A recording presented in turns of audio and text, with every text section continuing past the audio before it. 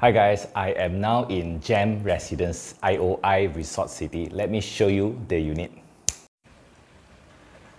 So there's also a and from the entrance you come in, this is the kitchen area. Of course, you can still cover up to make it a closed kitchen. And then there is two sets of kitchen cabinet. This side is for the cooking and the hob. And then this side is for the washing, preparing, cutting ingredients for your food. So there is wall and also base cabinet with drawers. And of course, with soft closing. These edges, 45-degree edges. Dual color cabinet, and then the kitchen top with this kind of a quartz top. So here also is a edge. Okay, there's a DB box over here. Then close, soft closing. So on this side there will be a fridge and also the washer. The yard area is supposed to be actually open up, but we add on this cover up window so that it will cover up, and then of course maybe raining time it will not splash in. This is towards the IOI City Mall, Marriott, and of course the office towers over here. And then let's go inside. So come in here, there's no balcony, so you feel that your living room is very spacious.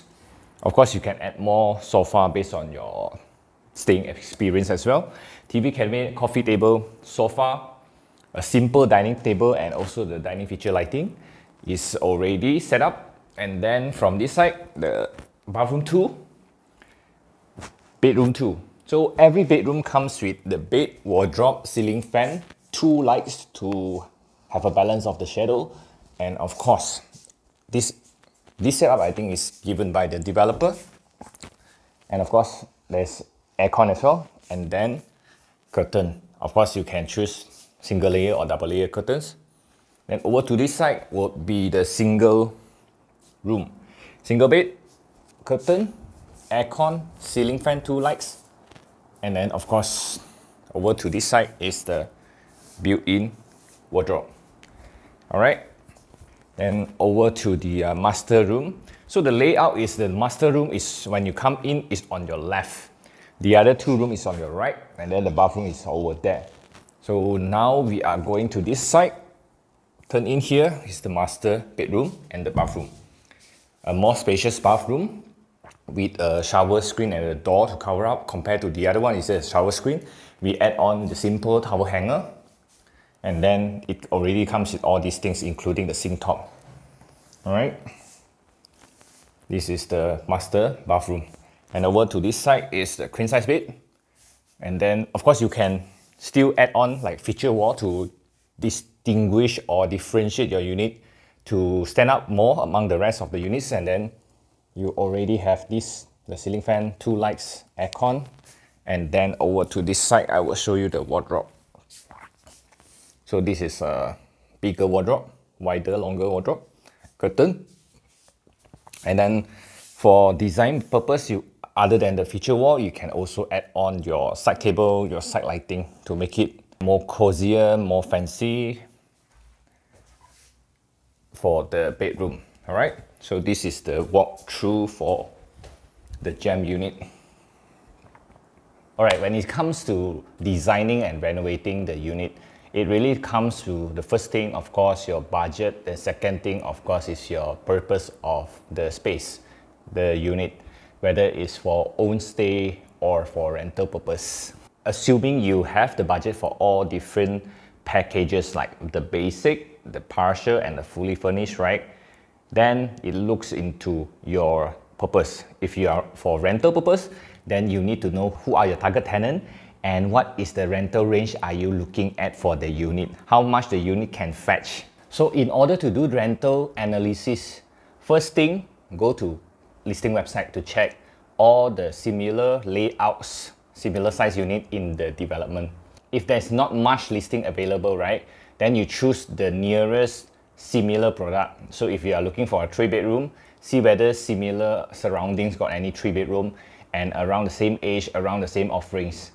Then you take that as the benchmark. From there, you will know whether it's a 2000, 2005, 3000, 3005 or even higher or even lower. So then you will be able to make a more accurate decision, right? After knowing your target tenant market, who is probably expat or even affluent local or mass market local or even students, and then you know the tenant range. Whether you are doing room rental is around 600 to 1000, 2005 kind of range, or you are doing mass market maybe 1005 to 3000, depending on the area, of course, because the area of Kinrara, Puchong, Bukit Jalil mass market is different from the mass market who is in Damansara, Taman Tun, Bukit Damansara, and so on, right? So you need to be able to differentiate and understand who are your target tenant market, and then your rental range. Then of course, how do you choose whether partial furnished or fully furnished? Of course, if you can, then you choose at least to differentiate from the other unit first. The first step, the first intention of renovating and designing the unit is to differentiate so that you can increase your first rental. Second thing, the speed of your unit being rented out, because it stands out among the other units, right? When it comes to marketing, so supply versus demand, nicer unit at the value for money pricing, then it will be rented out first.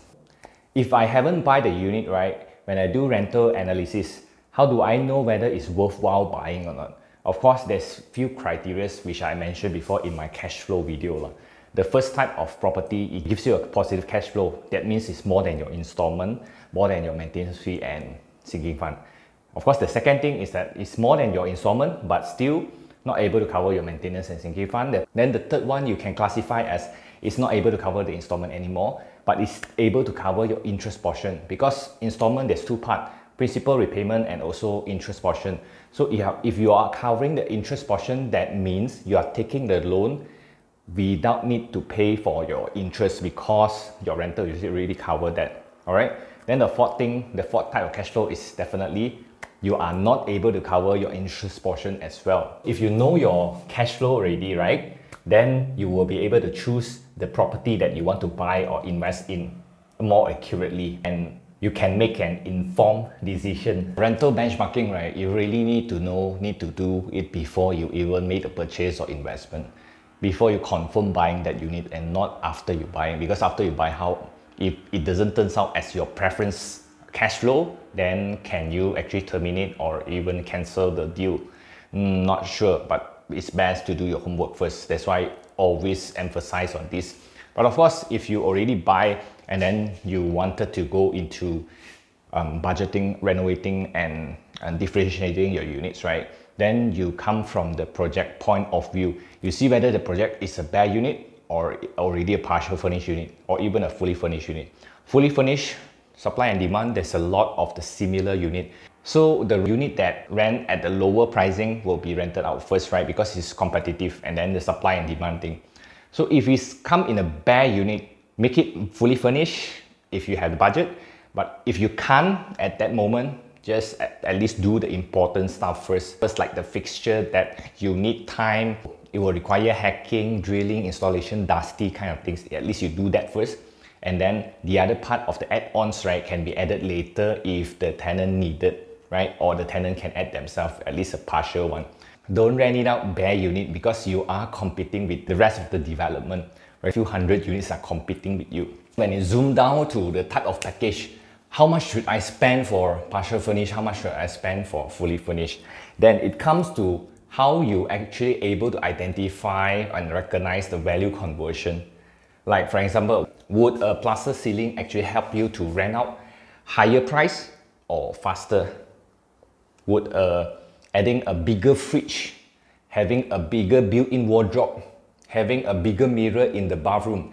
So if that answer is yes, because you know your target market, then go ahead and do it, because your unit will be different from other units, and then it's appealing to your tenant. You know your tenant well, so that you add this kind of stuff, it will be valuable for them, so they don't mind pay you extra, because after a while they are staying for a shorter term, maybe 1 year, 2 years, then they move out, right? So if you know your tenant well, right, you need to prepare your unit ready for viewing. It's just like you are tackling or you're proposing to your girlfriend, or it's just like pitching your business to an investor. If your pitching is complete and ready, the investor will see is confident. If the unit is ready, right, it's convenient for the tenant, convenient for the owner. Once they see, they like it, they can convert on the spot, or maybe 1 to 2 days after. If you just have the mindset that, oh, I make it very simple, very basic, and if the tenant wants it, I will add it. No, it's a waste of time, because when the tenant comes over, right, they might only have a few days to view the units. So the first impression matters a lot. Once the tenant spend time to visit the unit and they didn't confirm with you, chances is they will confirm with another unit already, because your unit is not ready, not fully furnished, didn't come with a design, didn't come with a differentiation factor against other units. Treating property investment indeed is a business. It's not a passive income whereby you buy and do nothing. You need to contribute in terms of you understand the business model, you know your buyer or renter, and then you prepare your product, which is your unit, to suit to their needs and their preference, so that in exchange they will give you rental. If you want a higher rental, then you provide more value to them. For example, you add on certain things like Wi-Fi, you add on maybe more furnishing, you add on more electrical appliances that they need, then that's value. So in exchange for the rental. So some people say, oh, I want to add on a lot of plaster ceiling to cover up some piping in my yard area. Yes, it's aesthetically, cosmetically nicer, but it doesn't convert to much value, or maybe if it doesn't convert into rental as well, especially in the yard area, because this is not the first impression area. So you need to identify or learn about what's the first impression area. Open the door, they look into the kitchen or the dining area or the living room. So that's the first impression area. So once that caught their eye, things come easier. Another thing that you want to add additional socket additional point, so that it's more convenient. It looks like it's more convenient, but does it matter a lot to the tenant? Sometimes I even hear comments like, oh, I bought this unit because I like the ceiling height. Ceiling height, yes, it matters when it comes to living. Is a more spacious kind of feeling, more comfortable, but wood matters a lot and it contributes to the rental.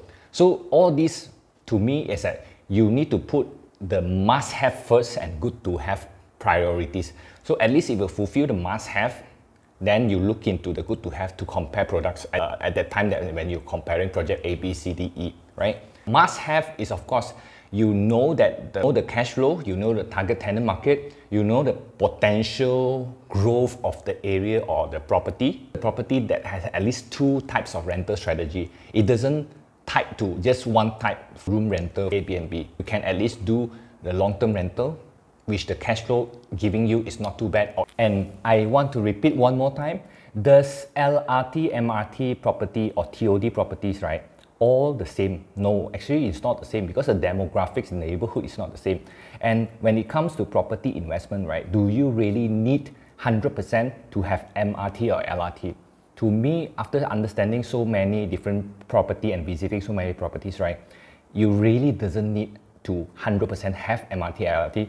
Looking at Desa Park, looking at Monkera, Dutamas, Hatamas, looking at Plaza Putrajaya that I recently done a few videos, it matters on what type of product, whether the product meets the demand of the market of the target tenant. It's not about entirely, oh, I have LRT. So Putrajaya property, Putra Heights property, Sungai Buloh property, or even Kajang property, all are the same. No, different demographic, different income group, different target tenant, different rental that you can ask for. So of course, these are important consideration. Having and that MRT, LRT actually brings value to the surrounding area, to the neighborhood, then yes. And then of course this is part of the consideration, not the entire picture. Don't just buy because of near to MRT, near to LRT, or even TOD. There's getting more and more projects which is near to MRT, LRT, but they are not the same. They are not all one formula fits all. If you buy a property in TDDI with MRT, is it important or not? If you buy a project in Cheras area, in Bukit Jalil area with LRT and MRT accessibility, is it important? It's a different consideration. So it's very detailed, it's very hard to say when you ask questions like, is this project good or not? Actually, it's also depending personally on your preference, your budget, what is your purpose of buying the property for. Most of the time, I wouldn't be able to give you a one sentence or even a one reply to say that the project is good. Even if the project is good, like previously I mentioned before, Jalan Kiara la, Society la, but you do not know about the rental strategy, how do you operate it optimally to maximize the rental amount and also the speed of renting out, it doesn't do good to you. But you are familiar with probably Putrajaya, like Panorama, like Sunway Serene, like Plaza. You are familiar, you know the target market. So if you buy a unit there, definitely you can run it better than someone who is not a specialist in that area. Recent videos having this kind of sharing is because I receive more and more inquiries about project A, is it good to buy? Project B, is it good to buy? And then, oh, I bought this project already. Project A, project B, project C. How much can my unit rent? Whether it's studio, 1+1, 2 with unit or 3 room. Hopefully through this kind of sharing, right, you are able to make a better informed decision before you buy, and you're familiar with the rental value of the unit, whether it is Bangsa, Bangsa South, Mont Kiara, Damansara, Bandar Utama, or even GEM's residence, Putrajaya, or even like USJ Subang area. Most important thing, you have done the homework before you buy, and not after you buy, you check with the other agents and see how much it will fetch. Of course, agent, if you find a good one, they will be able to help you. It will do a very good favor to you and value to you, but it's not easy to find good agents nowadays lah. Usually when I do the sharing, the outcome that I wanted to achieve is that at least next time when you ask me, maybe I will not receive question like, is this project A good, you know, but at least you have done your comparison, your research, your analysis, and then of course your preferences and criteria, your loan capacity, right? And then you say, okay, what do you think about my analysis, or what do you think about this project with my profile? That's very good. Of course, the next thing is that when it comes to rental, you already done the analysis, like this property that I own is VPing soon in Bangsa South. I see that the similar product is kind of layout, partial furnished and fully furnished. This is the rental. What do you think I can do with the unit? And then there's a lot of unit during the handover, maybe 800 unit, 900 unit, 1000 unit. You do not know how to differentiate your unit against the rest. We can discuss in further.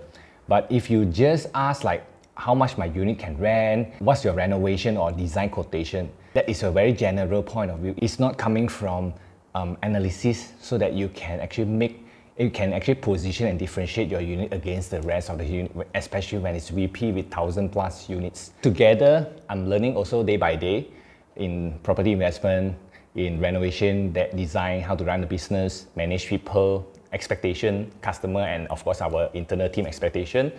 Hope you guys will be a better investor, or even a better tenant, better business owner, better landlord.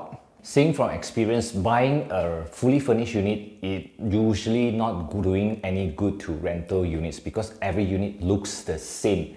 You don't have differentiation. Other people said renting 2000, you are renting 2005. Of course, the 2000 will rent out first.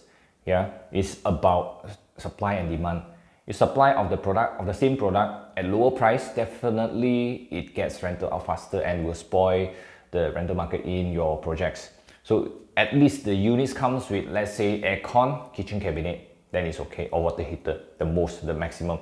Because when it comes with fully furnished, every furniture, every design of the unit looks the same, it's not doing good.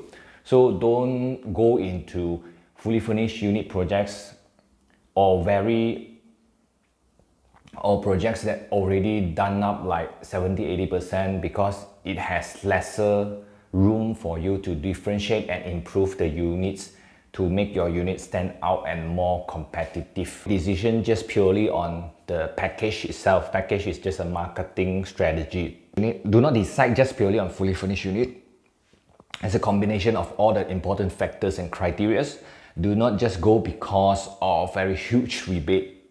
A huge rebate doesn't really tell you the property is undervalued. You still need to benchmark it against the real transaction via the age, via the bricks, real transaction data, and what's the pricing of the product against the similar products in that area. Look at the median price, then you will be able to make a better comparison. Big brands developer may not mean it is always the most value for money kind of investment. You need to look into multiple different areas and expect to be able to conclude, okay, after I've looked into all this like developer track record, the product offering, the pricing, the target tenant, the rental, and so on and so on. Yes, I made a conclusion that this project A in where is suitable for my preference, for my budget, for my familiarity and my expertise in that area. Or I have a specialized team that can look after my unit in that area. So always make an informed decision. Do analysis, understand your product. This is a business, not a passive income. There's a view from the facility floor, 5th floor. You can look at the IOI Resort, Marriott, and the IOI Office Towers, where the IOI City Mall is located over here. It's quite hot now, but let me show you the facilities as well. Come along and I'll show you the facilities. There is a function room over here. I think it's for events. Then this side is to one of the pool, and then there are also residential block over here, and then over this side also there's another pool. So this is one of the pool area. I think this is for children's wading pool, but it's very nice.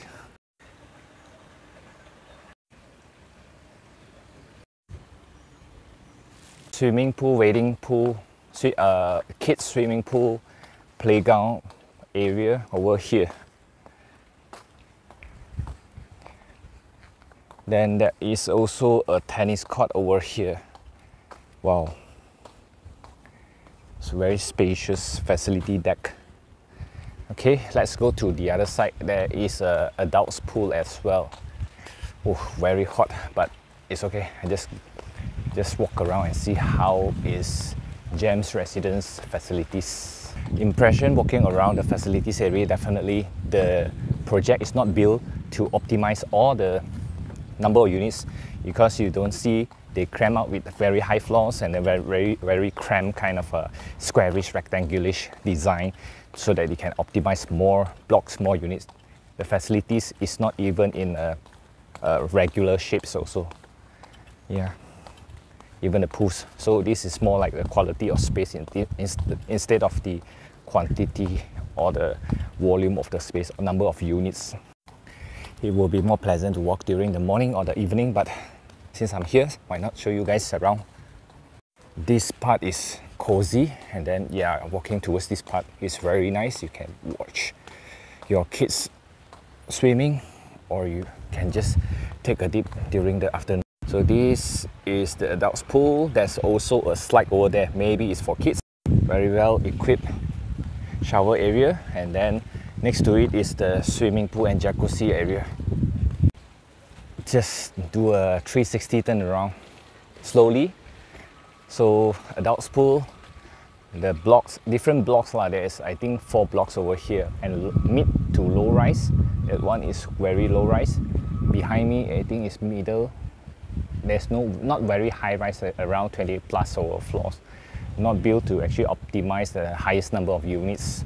And then the facilities, usually you will see me liking a lot of irregular shapes.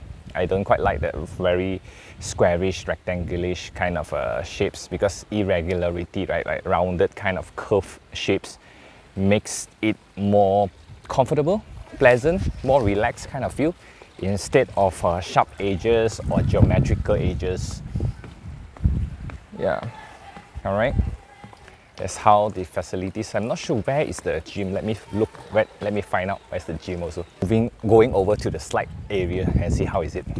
So there's also a kids playground over here, slides and other playgrounds. The barbecue area with the washing area and also the barbecue setup. It's quite breezy over here, windy, well ventilated at this level, and then certain area is actually blocking the sun, so it's more shaded. more cooling over here to stand here compared to the other side. So the facility deck is very comfortable. Comfortable like this to just walk around, even it's noon, around 12 something, but just want to walk around and look. Thanks for coming along, guys. This is Gem Residence, Putrajaya, just neighboring to this, I'll show you another time, the IOI areas. So the IOI Mall, City Mall, not the Puchong one, the IOI Putrajaya City Mall is over there. Hotel, then golf course area is over here. Yeah, so this is, I think, my first Putrajaya property videos. Because this owner engages to help her to actually furnish basic furnish for her unit, and then just help her to rent it out. So this is my first time visiting after doing the renovation project for her. Another key point that I noticed in this facility, other than irregular shapes, cozy, it has a lot of green elements, greenery, landscaping put into, so it makes it very pleasing for the eyes, even though it's during the afternoon. And then listening to the sound of the water flowing near the pool is quite comfortable over here. And you can see, just now I was walking from there all the way. So you see a lot of landscaping, greeneries in this area. I got to go to another property for site inspection, visit, and then later have probably an appointment for renovation quotation and project. So follow for more video like this. I will see you guys in the next one. Okay, bye-bye. Yeah, I think that's all for this video. Just a short visit to Gem because I need to come over for a unit inspection after installing all the stuff for the owners. So yeah, this unit is available for rental as well. So if any real estate negotiators would like to co-broke, yes, we are open for co-broke.